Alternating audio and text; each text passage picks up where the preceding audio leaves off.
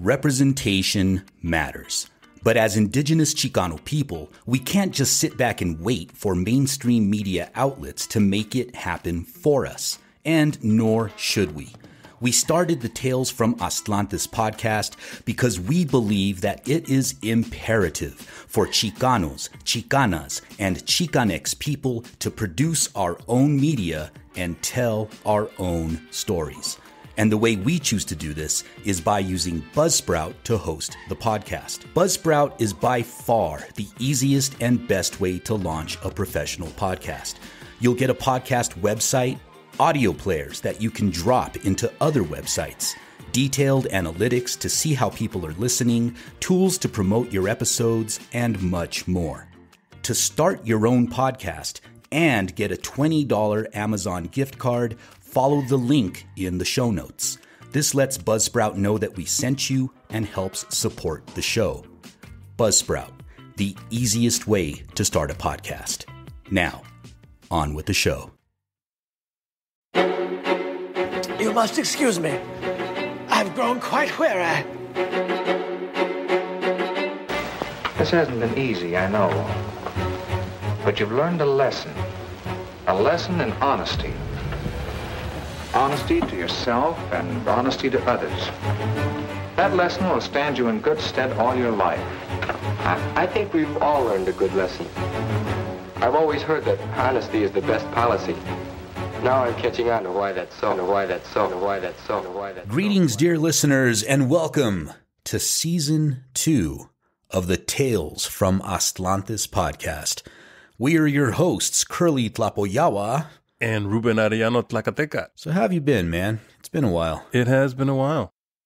And I must say that it was, I missed getting back into the show and talking about some cool Mexikayotl, Danza, Mesoamerican topics. Yeah, me too. I've been jonesing to get back to the podcast, so I'm glad that we're kicking off Season 2 with a very special episode. As I like to call it, Aztlantis Tale Boogaloo 2.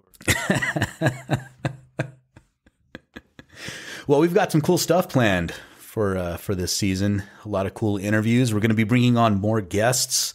We're going to be exploring some different aspects of the Mexikayotl and just sort of pseudo-history / conspiracy theory type topics in general. So I'm very excited to dig in. Conspiracies? There's no conspiracies in Mexikayotl. What are you talking about, Curly? Those things don't exist. Oh, but they do.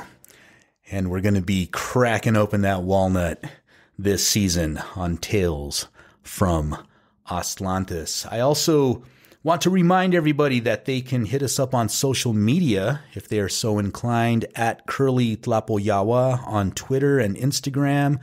We've got at Tales From Aztlantis on Instagram, and we also have an official Twitter account, right?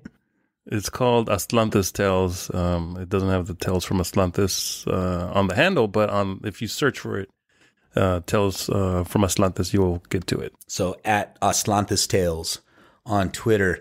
And we're going to be doing something different this season. I'm going to be offering some live streams as bonus content. We're also going to be providing a lot more premium content for our Patreon supporters. So if you are so inclined, please visit talesfromaztlantis.com, where you can buy merch associated with the podcast and also sign up to be a Patreon supporter. So exciting times. And hit us up when you do get some merch. If you get a t-shirt or if you can buy one of the mugs, just take a picture and hit us up on the social media accounts so we can check it out.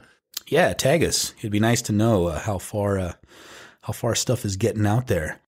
Yeah, I also wanted to mention that my article on Danza was finally published in the Journal of Festive Studies, Volume 3, Number 1.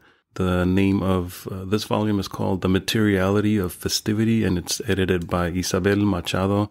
And the title of my article is El es Dios, a historical interpretation of Danza Azteca as a revitalization movement. And essentially what I do, just to, give you a very basic summary of the article, is that I look at its evolution from its origins through its evolution from concherismo to the Azteca Chichimeca tradition, and then to tradition tied to Mexikayotl. And I also offer some thoughts on this idea of it being part of the broader revitalizationist tradition, which is some of the stuff that we talk about. It kind of ties into some of the things that we talk about here in this podcast with the people like the MCRCA, which we're also a revitalization, a movement of a sort. All right, so take a read, hit me up, and let me know what you think. So this season, we've decided to start it off with the little thing I like to call the Four Disagreements.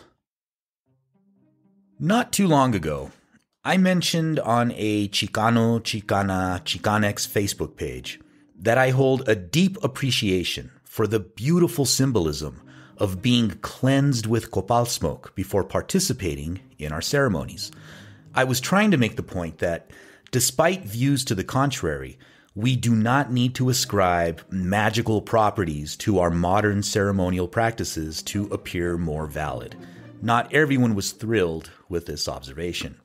One individual went so far as to tell me that not only was I wrong, but that copal was a living relative that possesses its own will. Others made similar claims. Some were shocked that I would even dare suggest such a thing. Frankly, I found such a response to be unfortunate, if not entirely unsurprising. However, a good amount of people did agree with me. Now, let me be clear. I love participating in our rituals and ceremonies. I love the beauty of the music and the song. I love the complexity of the ceremony, the smell of the copal and the sound of the rattles. I love the symbolism and metaphor in the raw collective energy of our synchronized movements as we dance. Is this not enough? Isn't the communal experience of coming together with our families and friends to participate in the act of cultural continuity enough? Can't we enjoy the inevitable array of food, music, and laughter that follows the ceremony without adding magical thinking to the mix? And what about the fact that participating in our traditions is fun, that it's enjoyable? Isn't this enough? Why do we feel the need to associate mystical properties with something so characteristically human? So, what do I mean by magical thinking? Well, for this episode, magical thinking is any worldview that relies on a belief in the supernatural to explain how and why things happen. For example, the literal view that we must petition Tlaloc for rain, and that non-belief in Tlaloc as a living god or teteo will result in drought. I argue that our rituals and ceremonies are viewed better as metaphorical expressions, and that they serve practical purposes of engendering community and expressing cultural resiliency. So, wait a minute, Kurly. Didn't our ancestors have a supernatural view of the world? Well, yeah, sure. At some point, they most likely did. Belief in the supernatural is pretty common among all ancient and modern cultures, but let's not allow our culture to remain frozen in time. To do so, I believe, is to ignore the philosophical advancements that were taking place in Mesoamerica at the moment of the Spanish invasion. Historians like the late Miguel León Portilla have argued that the Tlamatinime, the teachers and philosophers, were actively shifting their cosmovision away from myth and towards a more scientific worldview based on rational discoveries. Now, you might agree with this or disagree with this. If you want to know more about how I feel about it, I cover more of it in my book, Our Slippery Earth, and you can see my personal perspective on that.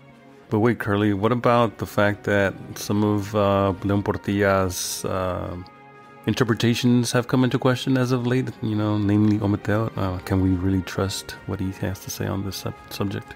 That is a good question, and it's actually something that we get to a little bit later on in the episode in terms of examining the validity of certain sources, whether we should trust certain sources, and the need to examine individual claims based on their own merits. So we will be covering that a little bit later. Now, to continue, theirs was a worldview in which the language of myth was being adapted to explain philosophical observations about the world around them.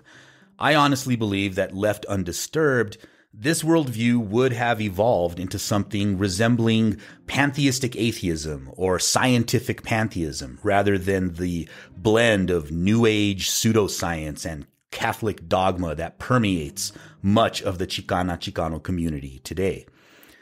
In a rush to appear more legitimate and satiate our thirst for sacred knowledge, we have embraced all manner of magical thinking, while ignoring the fact that our ancestors were probably moving away from this. Indeed, we can preserve our rituals and ceremonies while also recognizing myth, symbolism, and metaphor for what they are. Things take a turn for the worse when Chicanas and Chicanos embrace New Age concepts that are constantly being passed off as traditional Mesoamerican philosophies. A prime example of this is the unfortunate trend of the so-called Hunab Ku symbol, which is supposed to represent a Maya concept of balance. This symbol is not Maya, but rather a Mexica symbol that New Age guru Jose Arguelles distorted to resemble the Chinese yin-yang. The very idea of Hunab Ku was invented by a Catholic priest who needed a term in Yucatec Maya to express the concept of the Christian God. So sorry, folks, but that cool-looking Maya tattoo you have is a New Age invention wrapped up in Christian propaganda. Ultimately, the reality is this: it is entirely possible to revere the interconnectedness of life, the planet we live on, and the beings living on it, without being required to hold a worldview shaped by superstition and magical thinking. Unfortunately, the allure of sexing up our worldview with mystical mumbo-jumbo in hopes of appearing deeply profound and spiritual has proven too intense for some to resist. I can think of no greater betrayal of my indigenous ancestors' philosophical and scientific advances than a blind embrace of superstition and magical thinking. So, what's the solution? What can we do? Well, in my opinion, we need to open our minds and abandon the emotion-driven response to challenging our long-held traditional beliefs. I realize nobody likes being told that they were misled, especially when some of the traditional teachings they hold so dear were passed along by someone they respect. But the fact is, quite a few of the so-called traditional Mesoamerican teachings being bandied about today are relatively new inventions, many of which sprang from the New Age movement of the 1970s, the previously mentioned Hunab Ku symbol, for example, which you can learn more about on episode 2 of this podcast. We deserve to know what is fact and what is fiction. I firmly believe that as descendants of Mesoamerican people, we would be better served by embracing skeptical inquiry, critical thinking, and scientific literacy. This path will bring us knowledge. This approach will honor our ancestors. So, how do we discern reality from fiction? How do we recognize solid science, authentic ancestral knowledge, accurate history, actual medicine, and identify pseudoscience, invented knowledge, bogus pseudo-history, and New Age snake oil? Well, dear listener, I offer you a simple checklist that you can use to assist you in this ongoing process of discovery. I refer to this checklist as the Four Disagreements.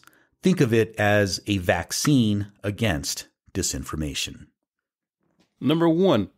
Is the source of the claim reliable and supported by solid evidence? Knowing the source of a claim is incredibly important. For example, throughout this podcast, we have demonstrated that many of the alleged ancestral teachings promoted by those in Mexikayotl and Danza communities originated with a group of pseudo-historians and nationalist extremists known as the Movimiento Cultural Restaurador de la Cultura de Anawak, or the MCRCA, as well as many of its offshoot organizations and former members. Regardless of how good these claims may make us feel, we should be skeptical of any claim that can be traced back to these groups and individuals. As Carl Sagan has noted, arguments from authority carry little weight, as authorities have made mistakes in the past and will continue to do so in the future.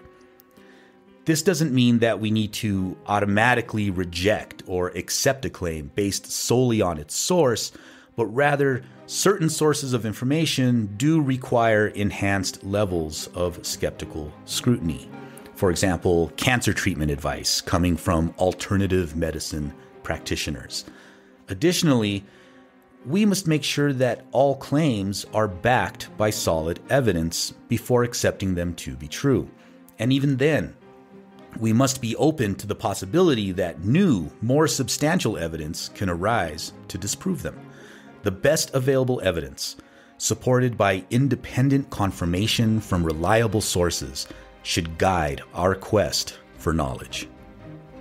Disagreement 2. Is the claim being driven by personal beliefs and confirmation bias? All too often, we accept a claim as factual simply because it reinforces our worldview and aligns with firmly held beliefs. This approach is dangerous. When we purposely ignore all contradictory evidence and only rely on information that supports our ideas, we fall into the logical trap known as confirmation bias.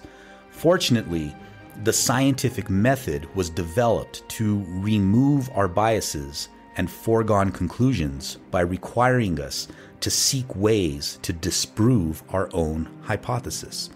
Before coming to our conclusions, we need to consider and investigate all of the counter-arguments to our position, however uncomfortable they might make us feel. In science, we know this as making your hypothesis falsifiable.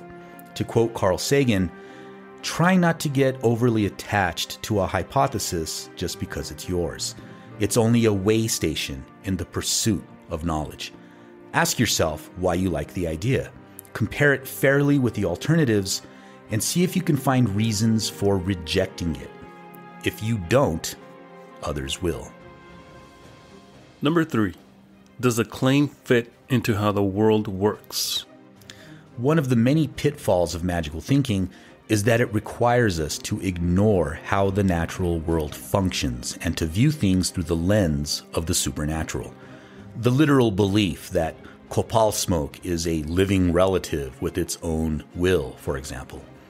When a claim requires that we dismiss the very laws of nature in order to accept it, it's clear that we cannot trust the claim. For example, the claim that psychics can use extra-normal mental abilities to locate missing persons. Other examples of claims that are not supported by the laws of nature include energy healing, homeopathy, Reiki, acupuncture, communicating with spirits, mind reading, and earthing. And the final disagreement, can the claim be verified and tested, or does it rely on some hidden and unprovable knowledge?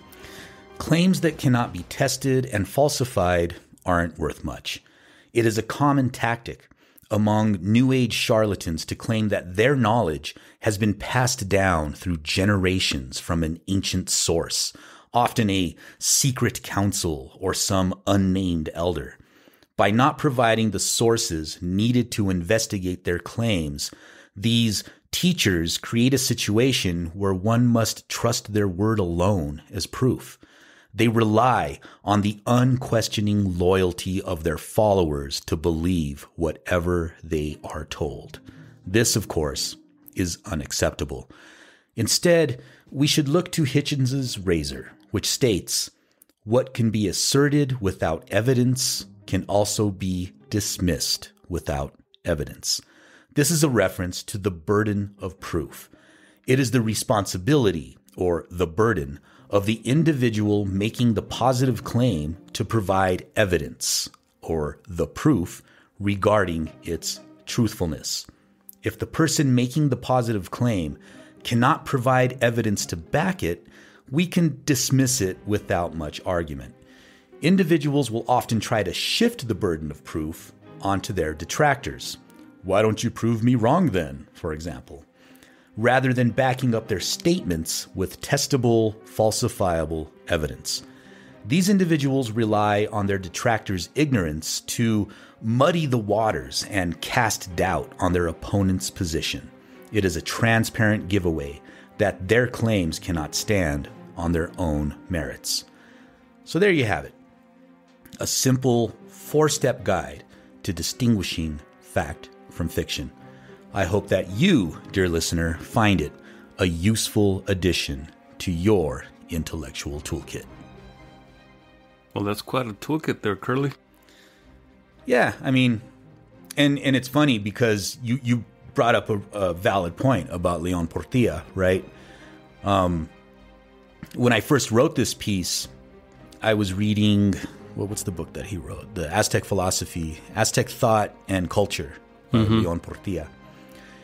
And like you mentioned, a lot of his interpretations have come under scrutiny recently, especially his claims regarding Ometeotl, which we actually cover in episode 2, I believe, of the first season. Yeah, one of those first episodes.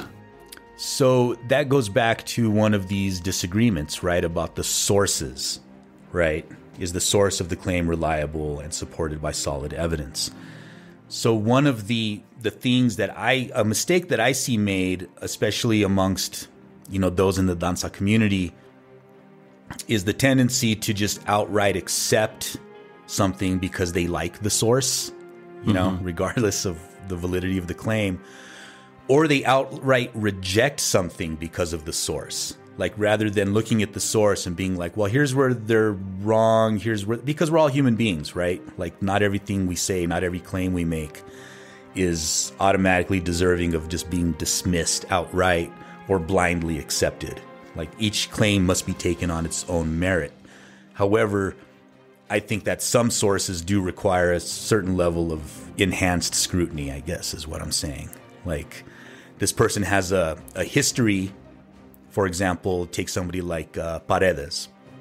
And we know, based on his past claims, we should probably... Well, you bring up Paredes here, and, people can make the argument that they have teachers whom they've learned from that don't necessarily belong to a secret council, which some of the older Mexikayotl pioneers allude to. They most likely can point to someone within living memory, and in turn, those teachers can refer to those that came before them. So we have a couple of Mexica generations now. But there are stories of these councils of elders out there. The MCRCA mentions them, Tlacaelel used to talk about them, and some of my own teachers have also mentioned them in the past. So our criticism of Paredes, it has elicited some pushback by people who hold him up on a pedestal as if he could never do no wrong, because he was of Maya descent and a native Maya speaker. So who are we to question his writings and teachings, right? I often get criticized that my Western education has somehow compromised my indigenous worldview, but that's only because I'm critical of the tradición. If I were to follow the affirmatory pedagogy of other Mexica scholars out there, then I would be okay. It's funny because Paredes also had a Western education, and somehow, in his case, that enhances his stature. It's really convenient how this often plays out. Paredes is one of the sort of pioneers, and I guess you could say one of the founders of the tenets of Mexikayotl. He was there at the very beginning with Rodolfo Nieva Lopez, and he was there when the MCRCA gets started. He knew some of these other characters from the early period, Juan Luna Cárdenas, and so he was very crucial to the foundation of Mexikayotl and everything that emanates from it. Because I've met people, right, who are not necessarily within the Mexikayotl tradition or who don't necessarily identify as Mexica, but they have adopted a lot of the Mexica ideology. And so what would you say to someone? What is it about Paredes' teachings that can call into question not just the Hunabku claims that he made about what that meant and where it comes from, or if we also want to go back to the episode that we did on the prophecy of the eagle and the condor and how, the two halves of America were supposed to eventually meet. It was foretold, blah, blah, blah. We've already covered that. Besides that, what else can we say about Paredes to not just, cast, stones on quote unquote elders of the tradicion? How dare we, right? So what else can we say, right? We dare to say something. What are we saying? What else can we say about people like Paredes? That if we use these rules on being skeptical and casting a skeptical eye to our own tradition, which is what we've tried to do, what else can we say about this? Well, I think the ideas about Paredes fall under a number of these, right? I think a lot of people are driven by personal beliefs and confirmation bias, so they automatically seek out things that already agree with what they believe, and they just accept those things at face value. And I think a lot of that comes from Paredes, where they don't want to investigate where did Paredes get his information from, right? Because these things don't happen in a vacuum, right? Was he inventing these things whole cloth? Was he inspired by other teachers? And fortunately, thanks to our research skills and things like the internet, we're able to track back through time and find like the roots of a lot of where his ideas came from. And they come from sources which are highly questionable. For example, Le Plongeon, theosophists, spiritualists from Europe. A lot of these allegedly traditional Maya worldviews were actually being introduced from Europe by conspiracists and occultists and theosophists and pseudo-historians who were enamored with the Americas and were conjuring up all these ideas like, well, the Maya, did they possibly come from Atlantis? So we can, with Paredes, we can trace directly to where he got his ideas from. And they weren't from, other Maya, like ancestral Maya teachings. They were introduced by Europeans. And their ideas, like, for example, just linguistically, he claims things like the Maya word for egg is where the Greeks got the word for soul. I mean, he makes like all these bizarre claims, like the Maya traveled the world and taught the Greeks and the Romans and Egyptians philosophy and taught, which are things that are easily disprovable, right? Was he saying these things before Rodolfo Nieva Lopez was saying them and published in the Mexikayotl book in 1969, I think? That's a good question. I don't know if he was. The way that I understand it, and I could be wrong, is that Paredes was a member of the MCRCA. And while Nieva Lopez was making these claims, because he made similar claims, but he was making them for the Mexica, right? For the Mexica, right. So you have competing claims. One, Paredes is making them for the Maya because Paredes was basing it on the tradition of Le Plongeon and those guys who were they were operating under the framework of hyperdiffusionism, right? That you have these ancient civilizations that are no longer existent, like Atlantis and like Mu and Lemuria and all this stuff, and that from those civilizations emanated all the other world civilizations. And so that's Paredes' frame of analysis comes from that, right? And then you have people like Nieva Lopez, who is looking at this stuff and saying, well, actually, it was the Aztecs. And so the way my understanding of it is, and what I suspect as well, is that Paredes had his break off with the MCRCA because he felt that they should be focusing on the Maya. Of course, he's ethnically Maya and he's a native Maya speaker. So he wanted to push the idea that, it was the Maya who did all of these things. And in fact, the newsletter that the newspaper that the MCRCA Iskalot. Yeah. There's an issue of Iskalot where they talk about this debate that Paredes had with one of his students, or his mentee, I guess, about Jesus Christ dying on the cross, and how Jesus, because the claim was, that Jesus spoke Maya as he died on the cross. And what's funny is if you look at that issue of Iskalot, it states that they weren't debating whether Jesus spoke Maya while dying on the cross. They weren't even debating whether or not Jesus Christ ever even existed. Exactly. So they were starting off at the wrong spot. They were starting, like, if you look at a mathematical equation, you got to start off at the right spot, otherwise you're going to get the wrong answer, right? So they were starting off halfway through the problem, and the debate was, well, what did Jesus say exactly in Maya?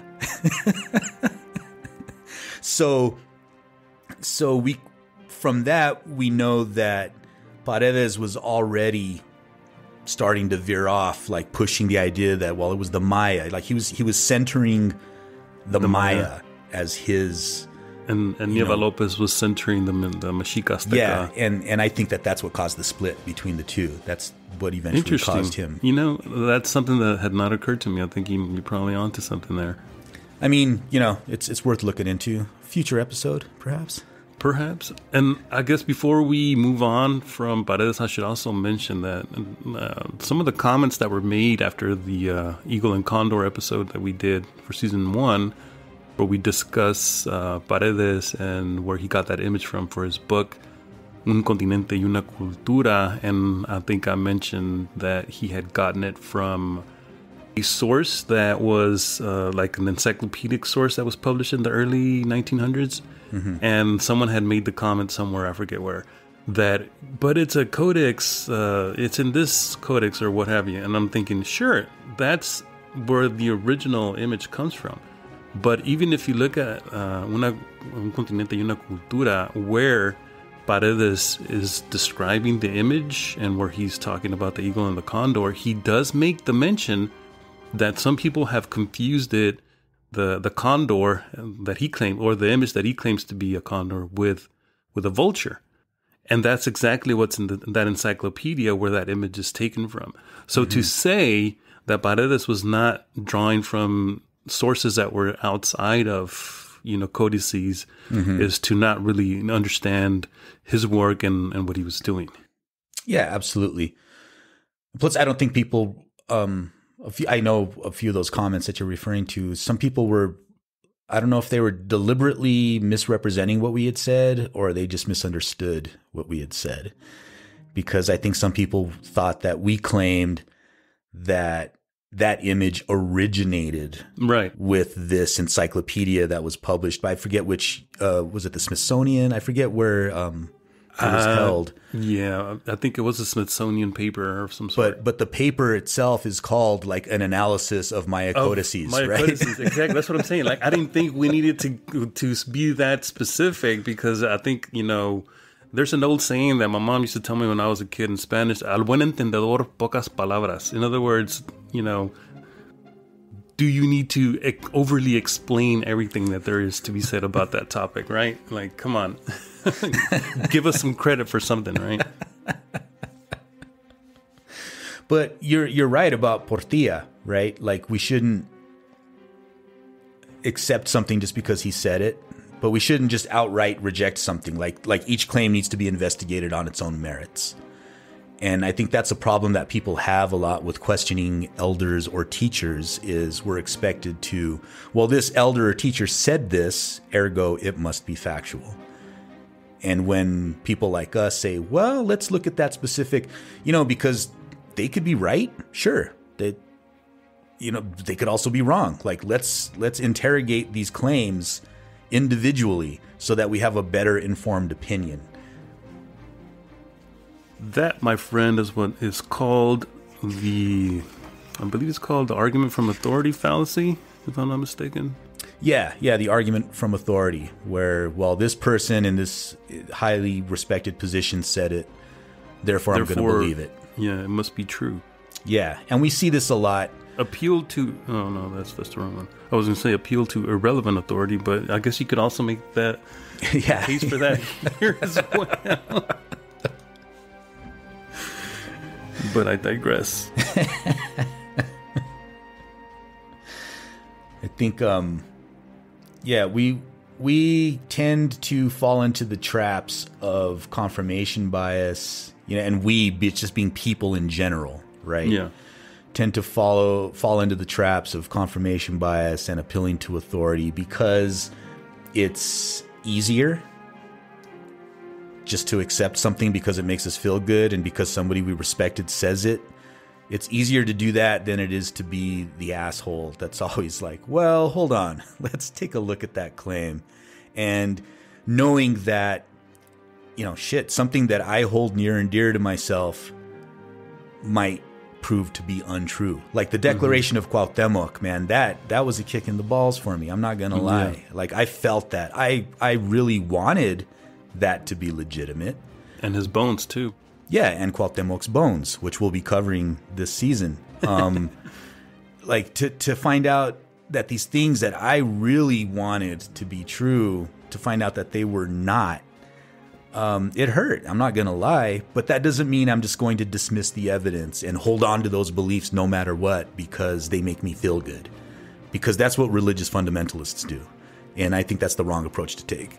It is, but it's also unnecessary to continue to hold true certain beliefs even after the evidence has proven them otherwise, without having to feel feelings of inauthenticity. I think that's something that plagues a lot of our indigenous communities, especially those that have reemerged, over the last several decades after, a long hiatus and having gone underground. For example, I keep referring back to the Coahuiltecan people here in Texas. A lot of those, kept their identities underground for many, many, many generations. And it's only been within the last 30, maybe 40 years that, little by little, some of those communities have emerged to reassert themselves in their place in indigenous society here in Texas and beyond, right? And so just because something that maybe you held true turns out not to be true that pertains to your identity doesn't mean that you're no less indigenous than you were the night before or the day before. Yeah. You're still indigenous. You still belong to that community. It just means that you need to reassess some of the things that you thought were true about your beliefs and about your community. That's all we're saying. Yeah. I mean, when it really boils down to the nitty-gritty of what the purpose of the show has been and what it's going to continue to be, is that we're not saying that any of these things that aren't necessarily true or that you need to probably, question a little more doesn't mean that it's going to make you less indigenous, as some people out there might want you to feel. That's not even what we're saying. We're saying that in light of new evidence, it's probably a good idea to reassess some of those things that you hold true. Mm-hmm. And there's nothing wrong with that. And it's only helpful, right? Because if you look at, the Florentine Codex, they make very clear arguments over like, this is what a good teacher is. This is what a good teacher does. This is what a bad teacher is. This is what a bad teacher does. And if you read this, which are the Huehuetlactoli, right? Like the ancient words of our ancestors, this worldview that they had formed, they describe bad teachers as being the ones that will deceive you and will lie to you, right? So it's kind of like hardwired into our culture to question things. And I think that by questioning things, we're in that way, we are honoring our ancestors. I think it's dishonoring our ancestors just to accept stuff blindly because, you don't create corn by accepting things blindly. You don't develop calendar systems by accepting things blindly. There was experimentation involved. There was disproving things that was involved. They took what worked and they used that, and they got rid of the things that didn't work, and they built upon the knowledge of other people. They didn't accept anything blindly. If they had, then the calendar wouldn't work, right? If they just, we just feel this way, it should work this way, so we're just going to make it work that way. Well, that's not how the sun functions. So when we question things, I think we're actually doing the work of our ancestors. But then you might also have someone who comes and offers the perspective that perhaps this knowledge was imparted during some sort of ceremonial practice wherein some spirit spoke to the elders or the leaders or the people of knowledge on how to do a certain thing. And I mean, I have opinions about that, but I wanted to get your perspective on how would you respond to something like that? Because it falls under the broader category of magical thinking. Yeah, well, that also falls under what they call an appeal to tradition, right? So this is the way that they did it, so this is the way that we have to do it. And deviating from that is wrong. Or we were told that it has to be done this way. And what's funny is people have such a limited understanding. As an archaeologist, what I find is people have a hard time understanding deep time. Like even how much change can happen in a couple of 100 years, much less a couple of 1,000 years. Like much less the last 3 years that we've been living under this pandemic. I mean, going on 3 years, right? Yeah, exactly. So we're doing things now that are way different than we were doing it 3 years ago. Right. But not necessarily. I mean, you still have those people out there, even, within our communities who are distrustful of the government and who distrust the science and who have not vaccinated and who go out into the, the public sphere without wearing masks and without practicing any kind of, safety protocols, visiting elderly people who are in their late 80s and 90s and exposing them to this virus because they feel like they're protected by the spirits or whatever. Yeah, or ceremony will cure COVID. Like they could go to a sweat or go to a medicine meeting and have COVID will be defeated by ceremony. Magically, the ancestors came in through the ceremonial fire and through the rocks and the steam and through our prayers, COVID was defeated. It kind of reminds me of that conversation we were having a while ago before we started recording about people who believe in karma within our communities. I mean, karma comes from a very specific culture and tradition, across the world, and that's fine for them. And if you're one of these people that believes in it, it's your prerogative. More power to you. But one of the things I think I was mentioning to you, like early on when I started really questioning a lot of the stuff that I was being inculcated, right, early on in the tradición. And I would hear people talk about karma and how they believed in all this stuff. And I would think, well, if karma, maybe I don't understand what karma is, but if karma means action, work, or deed and refers to the spiritual principle of cause and effect, wherein intent and actions of an individual influence the future of that individual, and good intent and good deeds contribute to the good karma and happier rebirths, while bad intent and bad deeds contribute to bad karma and bad rebirths. And I was thinking, well, how shitty must have our ancestors have been, right? To have everything happen to them that happened. Happen to them that has happened to them and us, right? For 500 plus years at this point. I mean, if you believe in karma, then you have to accept that perhaps our ancestors weren't all that great. Well, and the other thing, something that closely aligns with that, I hear a lot about is, I don't know if you remember when that really stupid book and, movie, The Secret, came out. Yeah. And it was all about intent and putting your intent out. And if you put, whatever you put out is going to come back to you. And I'm like, well, hold on a minute. So all these people that have horrible things happen to them, like it's their own fault. It's a really weird, disturbing way to look at the world. It is, right? It's almost like the white supremacist worldview of the late 19th and early 20th century, where they practiced this notion of social Darwinism, and the idea was that if you were poor, it was your own fault. So through this you got what you worldview, deserved. Charles Darwin's survival of the fittest idea was misused to promote the notion that the strong see their wealth and power increase, while the weak see those things decrease over time. And if you were poor, you were born that way, and you would continue to exist in a sort of cycle of poverty and perpetuity. And luckily for the rich, they get to make the rules, and we'll use them to our control the entitlement world. was earned. Exactly.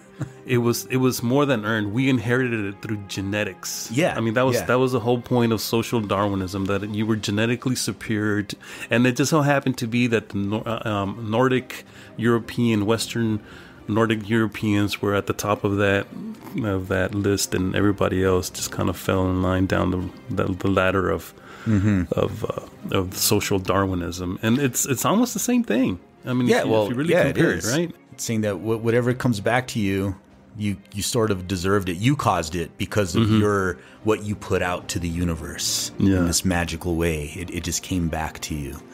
And so then what it does is, it's like, well, it kind of removes any sort of blame, right, for all the horrible things that happens to people, because it was your own fault that it happened to you.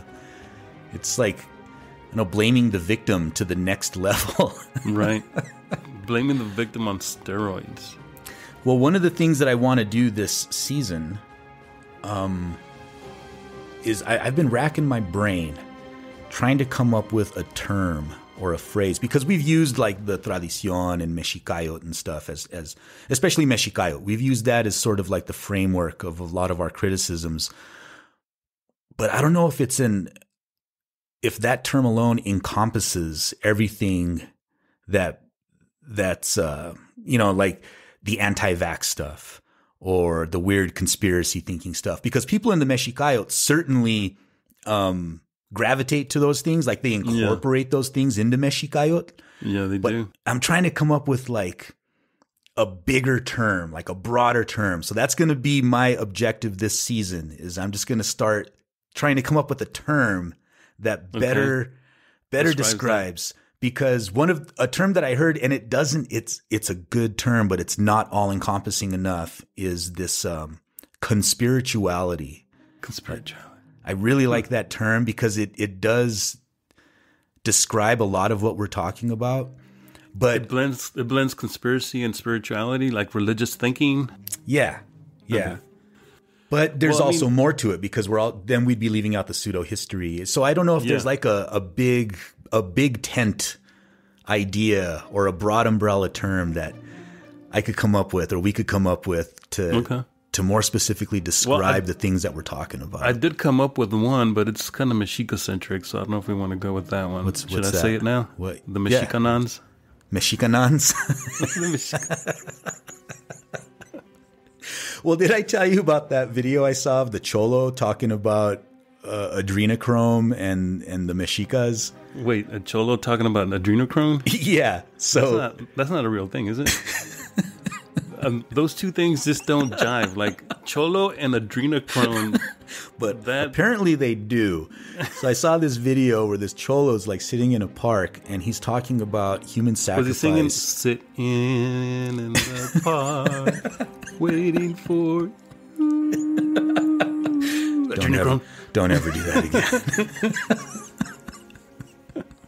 But he's sitting in this park, and he's talking about human sacrifice amongst the Mexica. And I'm just listening to him. I'm watching this video. Somebody shared it with me, and they were just like, "What do you think of this?" And they sent it to me. And he's like, "Yeah, well, they were sacrificing children in order to collect their adrenochrome." And I was like, holy shit, this is like next level craziness right here. Are you serious? No. So I started referring to that as Cuvonon. Which is like the Cholo version. We have Mexicanans, Cubonans. So anyway, that's one thing I want to try to do, because what I'm noticing, especially in the Danza community, because that's who I associate a lot with, is this propensity to for like alternative medicine and magical thinking. And like you said, not wanting to get vaccinated because the spirits will protect them or the ceremony will protect them. And then, I see a lot of people in the Danza community, the Mexikayotl community, sharing things through social media, and this caught my eye, so I saved it specifically for this episode. And it was this meme that I've seen danzantes sharing, right? And it's a quote. And it says, everything changes when you start to emit your own frequency rather than absorbing the frequencies around you. When you start imprinting your intent on the universe rather than receiving an imprint from existence. And then, what? Yeah. And then it comes from this woman named Barbara Marciniak. So, of course, I'm like, well, who's Barbara Marciniak? And why are danzantes? Sounds like one of those DPDs from, what's his name? Deepak Chopra. Well, it's funny you mentioned that because on the bottom it says @Chopra. So I think Deepak Chopra originally retweeted this and then put his @ on the bottom. But I was like, well, who's this woman? And why are danzantes sharing? So I look her up, Barbara Marciniak. And this is from her own website, okay? So I'm not even like telling you what other people have said about her. But just to be clear, these are danzantes who I presume see themselves as part of an ancient tradition, inheritors of an ancient tradition. And who is this woman in relation to that?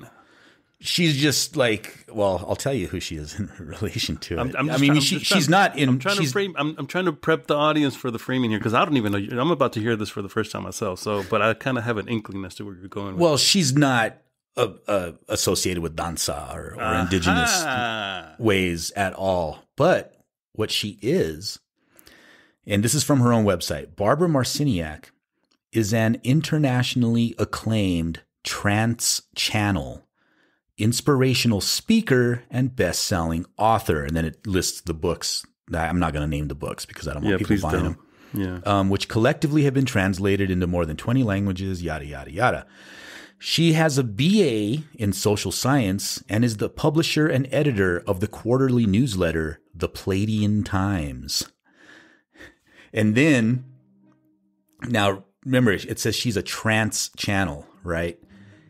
And then it goes on to state that her extensive worldwide travels, astrological studies, and a lifetime of alternative free thinking augment her personal understanding of the material that she channels. So what does she channel?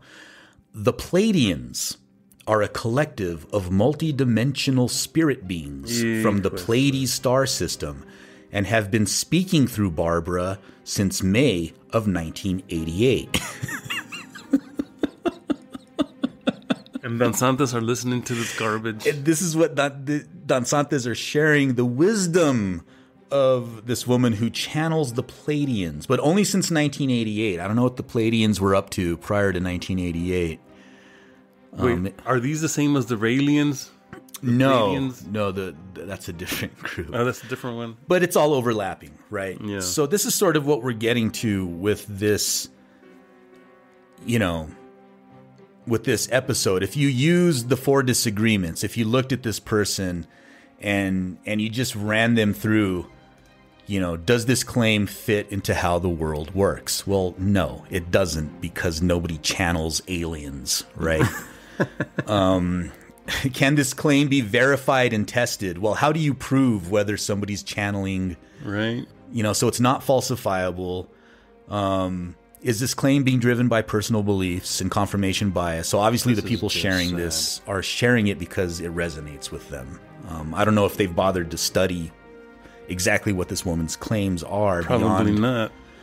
And is the source of the claim reliable and supported by solid evidence? Well, so I think this is a good example of the Four Disagreements in action, is how they can be used to analyze this woman and the claims that she's making. And just, this whole idea of imprinting your intent on the universe and everything changes. That speaks to what you were just talking about, right? Like, you're putting stuff out and it's coming back to you.